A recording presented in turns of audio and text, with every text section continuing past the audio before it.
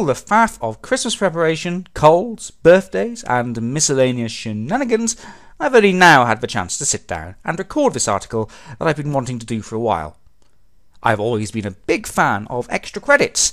They offer really insightful food for thought about the video games industry and do a great job of astutely deconstructing many of the things we overlook or take for granted in gaming. However, in a video they released about a month ago, for the first time I found myself disagreeing with them. The video in question is What is a Game? James Portnow, and I hope I pronounced that correctly, and Daniel Floyd pick through this very relevant question, relevant given the success of titles like The Stanley Parable and Kentucky Route Zero that sit a little uncomfortably among what we've come to consider as what we class as a video/computer game.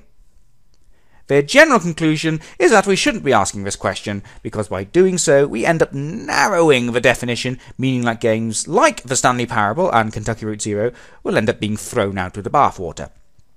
But I disagree. I think this is a salient question that we should be discussing. Why?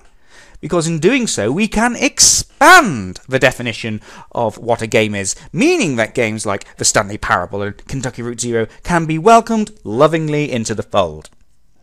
By examining the criteria that we've traditionally used to define video games, we reassess why this definition is restrictive, and therefore can reconfigure these paradigms to be more inclusive of the trailblazing that developers, especially indie ones, are doing in pushing these boundaries. If we don't ask this question, then the definition will never change. So what can we do? Do we continue to discuss this ad infinitum, or actually take some action? How about changing what we call them? I completely agree with Portnow and Floyd that we really do need a new term to describe what games are. I personally prefer one of my own, interactive electronic entertainment. But to be honest, it's not that catchy. But video game is a label that's not going to disappear anytime soon. The industry has now become such a huge and lucrative entity that this term is pretty much cemented in because it's a long-established one. As it stands, it provides an easily recognisable classification that creates an expectation for customers regarding the core of the contents, etc., etc.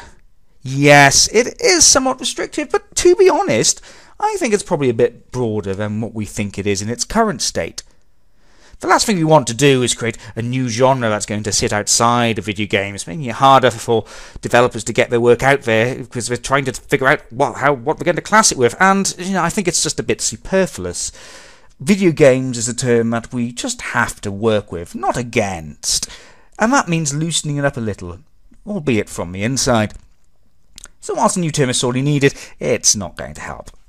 But that's not to say Portnow and Floyd are at all wrong. I don't doubt that their experience of discussing what is a game has been hijacked by bored and boring people trying to create a supposedly impenetrable proximity of base comfort in order to outcast anything that's new or different. Oh, the horrors! And that is harmful to the industry. But saying that we shouldn't discuss the question is not the answer. What Portnow and Floyd has highlighted is that when we discuss the question, we really need to be very mindful of how we approach it. We need and should be discussing this to broaden what we generally think of as a video game. This discussion, however, shouldn't be hard or dismaying. It should be vibrant and exciting. This is an incredibly dynamic and defining generation for gaming, with Silicon Valley really giving Hollywood a run for its money, and with innovators like Davey Redden and Carboard Computer really challenging how we view the medium in ways that no one would have thought of to do about a decade ago, so why shouldn't it? By all means, if you feel like defending the requirement for a more defined definition of what a video game is, then do so. But try and open your mind, or even play some of the games that cause contention, and ask yourself whether it's so bad if video game is a label that should be allowed to hang off it, albeit loosely. Just enjoy whatever games you receive this holiday season, whether it's video game, interactive electronic entertainment, or other. Just be thankful you didn't get Sprouts. No one likes Sprouts. Question, tell me what you think about me. I buy my own diamonds and I buy my own rings. Only ring your celly when I'm feeling lonely. When it's all over, please get up and leave. Question, tell me how you feel.